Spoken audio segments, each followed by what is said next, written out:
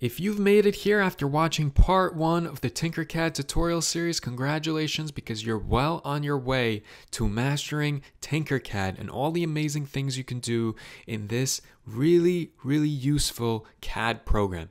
So in this video, we're gonna cover everything you need to know about shape manipulation. And as we go through these videos, we're gonna get more and more advanced with what we do. And one thing I wanna show you here is when you introduce a new object, you see how it cruises and then you could place it anywhere you please? Well, one thing I want to point out is that if you want it to just stick to the work plane because you want to enter it, let's say in the middle of this cube, what you have to do is hold down C, and then cruise control is basically taken off, and now you can place it wherever you see fit. Alright, so let's discuss shape manipulation, and what we'll do is we'll go through a lot of these different shapes, and I'm going to show you the various options you have on how to modify them. So first things first, when you bring an object into view and you place it on the work plane, you're going to see this manipulation shape panel right here. There's a few things that we could do right off the bat. The first is, if we went ahead and already adjusted, or we like the way that a shape already is, we can lock it. This is very helpful because when you're editing other things, you cannot do anything to this shape that is locked. As you can see, I can't move it, I can't click it, I can't do nothing with it. If you want to unlock it, it's simply Control L. Another helpful thing that you can do here is you can simply hide the selected item. This is going to be helpful when you're working with a lot of different shapes and you need to hide something because maybe the object behind it is what you want to start manipulating, but because it's in front of it, you can't. Now, in order to unhide the objects, you can do Control-Shift-H, and that will show all of your hidden objects. So again, this light bulb right here, that's to hide the selected, and to unhide, Control-Shift-L. Now, before we discuss these operations here, where you can change the height, the width, the length, depending on the shape, you can modify a lot of different things, I want to cover these two sections right here. So the first is the solid. What can you do with a solid? Very simple. All you can really do with it is just change the color. So whatever your favorite color is, you can go ahead and select it. If you don't like any of the colors that are here, you can actually go to custom and you will be able to toggle and create any color that exists on planet Earth, which is pretty neat. Now over here, there's something called a hex code. If you're not familiar with it, every single color has a hex code. Now, lucky for you, I'm not going to be covering the hexadecimal numeral system today. However, I do want to point out this really helpful tool up here. This is an extension that you can add to Google Chrome. It is called the Color Pick Eyedropper.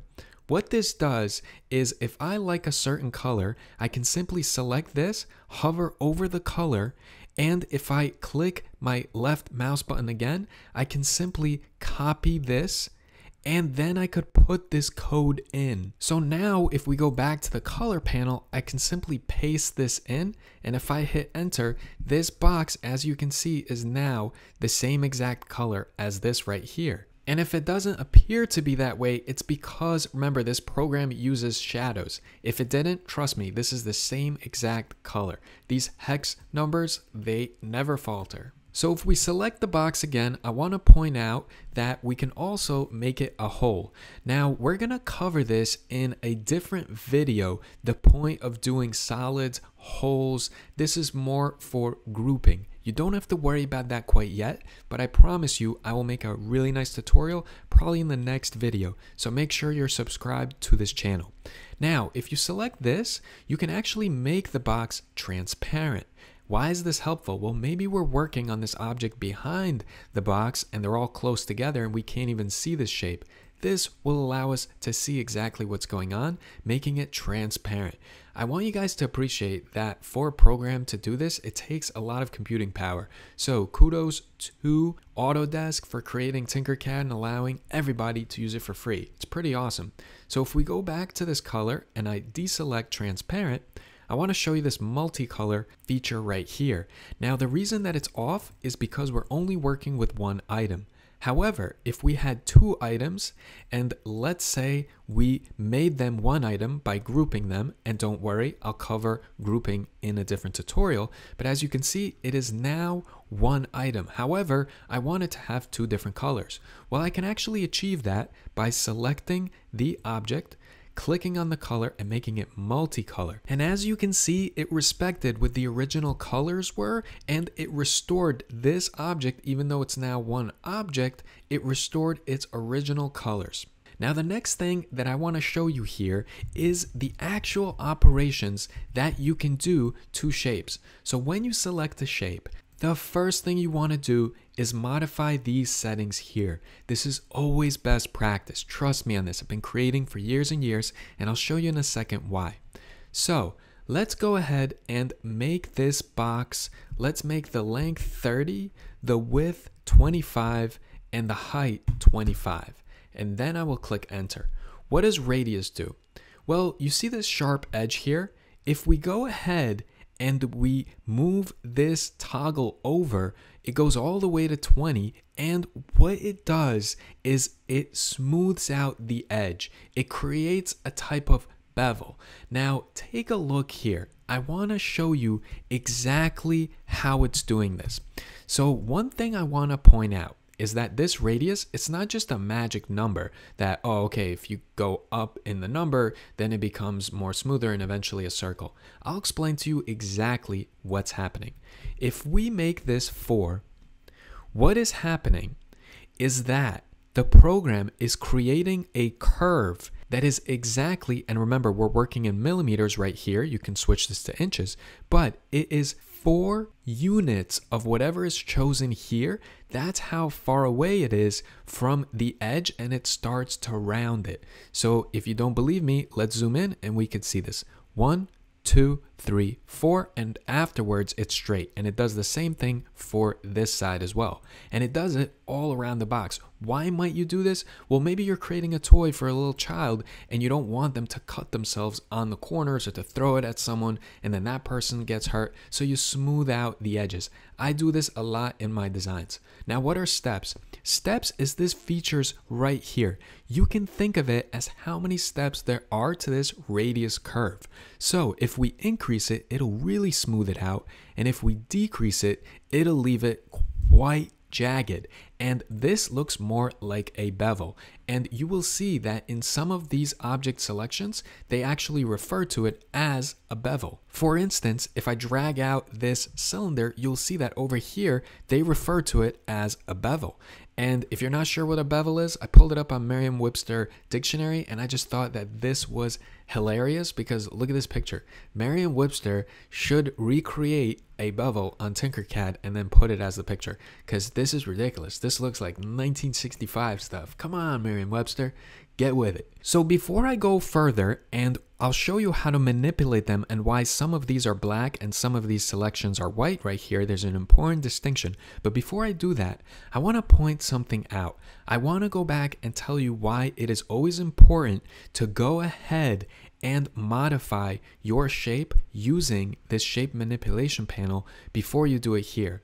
Because what happens is if we went and rotated this shape, and again, if you're unfamiliar with how to rotate, I covered that in the previous tutorial. So this is Tinkercad Tutorial number 1, where I covered exactly how to rotate objects. And I'll show you why it's really, really important to go ahead and specify the length, width, and height in the panel versus here. Because if we look here and we take a look at the height and the length, you will see that it is no longer 30 or 25. It's telling us that the length is actually 43.5, but that's definitely not the case. The reason it's showing that is because it is measuring it from here to here, and it's no longer treating this as a side. See, it's showing it as like 43.5 by 32.17. However, if we go back here, we can still be able to modify it. So if I make it 100, you will actually see that it went ahead and modified it. So this is why this panel is very, very important. Now, what's also great is that when you point to anywhere on this cube, it goes ahead and tells us the exact measurement. So if I wanted to make it taller, I can simply click on this white box and drag it up. And right here, it tells us exactly how tall it is. And then I could specify, you know what? I actually want it to be 40 millimeters tall. Now, these bottom ones, it's the same thing. I can drag it out. I could drag it in. Now, I want you to pay attention right here. You see how there's white and black selection options? This is because they are designated by if it's changing multiple things or just one thing. So for instance, if I select this black and I click and press it, and then I move my mouse to one direction or the other, it's just changing one thing. It's changing the width. So it now changed it to 42, it's going back to 29. However, if I select one of these white ones, it is changing multiple dimensions. It is now changing the length and the width. And that is the distinction of why it is black and why it is white in some areas. Remember, the cone is just to lift it up and down off the ground. And again, we can specify exactly how high up off the ground we want to lift it. And remember, if you select any object, you press D, it will drop back down to the work plane. Okay, so this part is also very important. I want you to imagine that this edge right here, this surface, is glued to something. And so you don't want to, when you expand this box, for it to expand on both sides. And so if you go in here and you specify, let's say we move this to 40, you'll see that it went and its axis was the middle, and it expanded this way and to the left and to the right to make it 40. However, if you don't want it to do that and you just wanted to do it on one side, you simply just drag one side. Now, if you want it to expand about the middle, like let's say this was a centerpiece of an object and you wanted it to expand on both sides so that the object will remain symmetrical, what you can do is you can hold down the Alt key or Option if you're using a Mac, and then you drag. And as you can see, it scales about the center.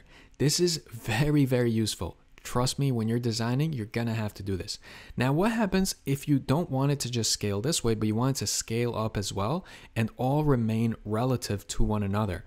Well, you can hold down Shift and it will uniform scale. This is also very helpful because it is keeping all of the sides, all of the measurements relative to one another ratio-wise as you go ahead, shift click, and then drag out. This is also very, very helpful for you to know how to do. So now let's take a look at some of these other cool options that we have. So this right here is a ring. What you can do with this ring is you can actually change the shape. I want you to understand that what's happening here is it's taking this line in the center and it's just rotating around it and creating this shape right here. If it's confusing for you what I mean, I just want you to imagine that you sketched this out, and then what's going to happen with this is it will revolve 360 degrees around this point here and create an item. Let me show you exactly how that works. If I stretch this side out and I bring this side in, you see how it looks like a moon shape? Now take a look at what's happening here. You see how now we're achieving that moon shape? So all that's happening is this moon shape right here, or boomerang. It actually looks more like a boomerang. That's definitely a better description for it. This boomerang is just revolving around this center point right here and creating a ring with this exact shape. And we can modify this shape however we please, which is amazing. Again, automatically it adjusts. So now let's take a look at what this object does, and it's good to remember stuff from previous tutorials. So again, we can select this fit view to selected shapes, and it's going to zoom in on it and we'll be able to see it perfectly. Now over here, it's giving us a radius option. So this is going to be how big the torus is. We can select the girth of the actual tube. We can select the amount of sides. Remember, it's going to smooth it out versus it looking very, very jagged, and the amount of steps that will further smooth it out. So if we select it all the way, this now looks like you can sit in the middle of it and start snow tubing. Now let's take a look at the text. So again, I'm going to go fit to view, and now let's discuss text. So text, you can actually just type in whatever you want. So for me, I will type in the name of my company, Promo Ambitions. I will select it once again and I will fit it to view so that we can see it. Promo Ambitions. Now, the cool thing is you can change the font to whatever you desire. You can change the height of it. You can change the bevel of it, the segments. And remember, that should, in theory, smooth it out. Let's see if it did. Yeah, it does look like it smoothed it out. So again, if you're creating something that toddlers or kids are going to be playing with, you definitely want to smooth out edges. And sometimes it just looks cool, like versus rough edges, smooth edges just look cool. So I'll go ahead and delete that. I'll select the home so that we could go back. Let's take a look at this tube right here. And this is something similar to what we were looking at before. This kind of looks like a toilet paper roll almost. We can make it a lot sides. We can also add a bevel to it to smooth it out. And there's so many of these different shapes. The last one that I wish to show you, because it's really, really cool, is this squiggly one right here. So check this out.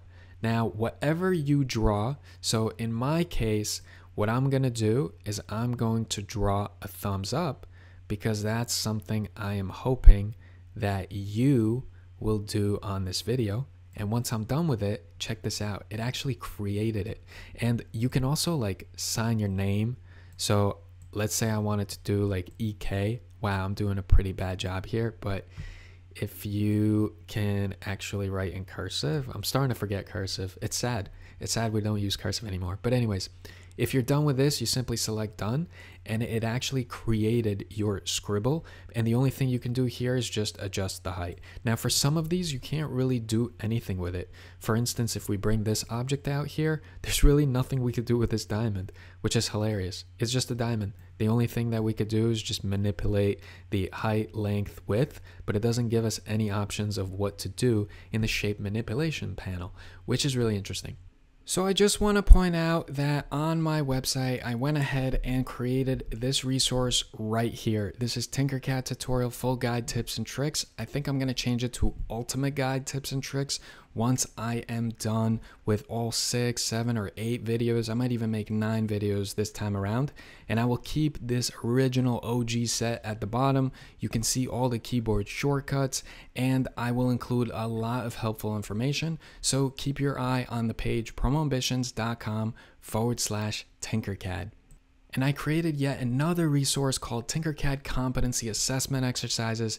This is going to help educators teach their students, or if you're someone that just wants to test your knowledge and you wish to go ahead and put your skill set to the test and see if you can accomplish all of these tasks. This is a great way to learn because there is an assessment involved, and I'll also build upon this resource right here and make it more updated for what Tinkercad is now. But I'll only do that after I'm done with these 7, 8, or 9 videos. It's going to be a lot of work. So if you're an educator and you appreciate it, definitely consider donating, and you could see the 2 links on both of the resources. I hope that you guys appreciated this content. I hope you learned something. I'm looking forward to continuing to make these tutorials and to give back, because 3D printing has been amazing for me. Thanks to 3D printing, I've been able to supplement my income by creating and selling a lot of 3D prints, and I also teach a lot of workshops at a lot of local libraries here in North Jersey, New York City, even Pennsylvania. So if you're interested in me coming to your school or coming to your gifted school program or anything like that, please don't hesitate to reach out. You can send me an email through the website. I hope that you guys learned something today, and I will see you all in the next video.